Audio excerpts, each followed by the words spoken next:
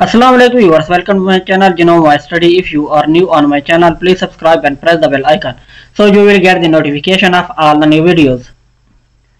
So some of the viewers facing the problem to do the gene ontology analysis in TBtool through previous mentioned method that I have told the previous method how we will do the gene ontology analysis in TBtool, but some of the viewers facing problem.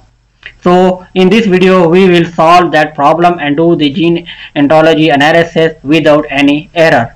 So how to do? Let's start. When you do the RNA sequencing analysis, so one of the file you will get in this format that have the gene list, and these are the base mean samples like this, all these other that FPKM values or P value like this, and it also contains the go ID. So from this file we only need the go ID, so we delete the other columns, so delete it, and only we need this column that contains the go ID of all that genes. So we also delete these column as well. So here we need only two columns from this file. One is the gene IDs while the other is the go ID. So you also delete that upper row that contains the headings, and then save as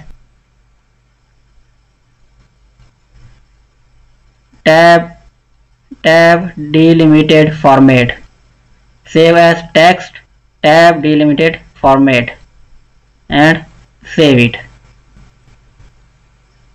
Now open the TBtool, go and KEGG Gene Ontology Go Enrichment, and then first set go basis.obo file. You need to download it. So click on here, download go.basis.obo file, and here yes, and give the directory from where you want to save it. I want to save it in this folder where I have kept all the files. So when you click on download, so it will become lightened, and then the downloading completed, so this icon become brightened. So it now become brightened, so it means that file has been downloaded. So in this bar we will drag it and put this file in this bar, and then from here set background file. So we will take that file that we have save the file that in text delimited format, drag it and put it here, and this is the gene ID of our gene family. For example, I am working on any gene family and that contains the genes, so these are the gene IDs. So I want to copy these genes and then save it, and here you will give the output directory that where you want to save your analysis. So I want to save the analysis here, and then click start. So our process has started.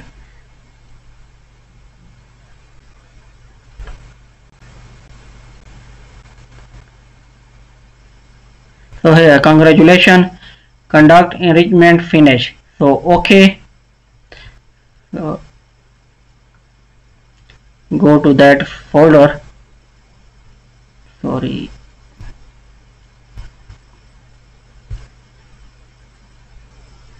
and open the file.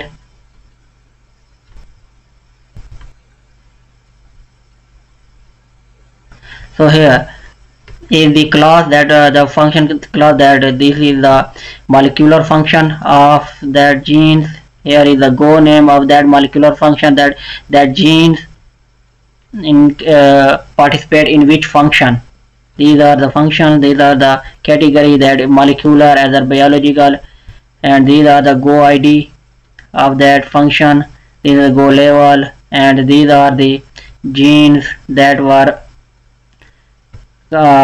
participate in this function of my genes. These are the genes of my family. That 13 genes of my family were participated in the molecular function of 50 days inhibitor activity, and I like this 14 genes in of the molecular function of enzyme inhibitor activity like this. And these are the gene IDs. These are the gene IDs. These 13 genes that included in this function, these 13 genes are included in this function. So these are the genes. So now we will make the bar chart of these genes. Now go to the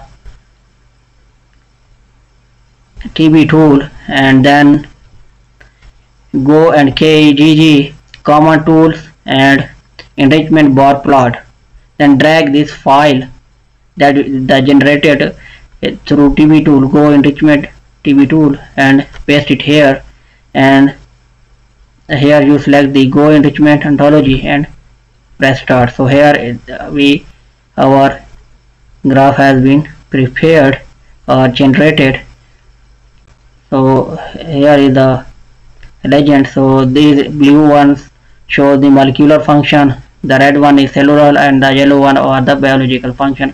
From here you can adjust the text on left side, or you want to keep it the bar on left side like this, which format you want, and then at the end save the graph and then use it. So in this way you can make the gene ontology in a simple way. Hopefully it will help. Thank you.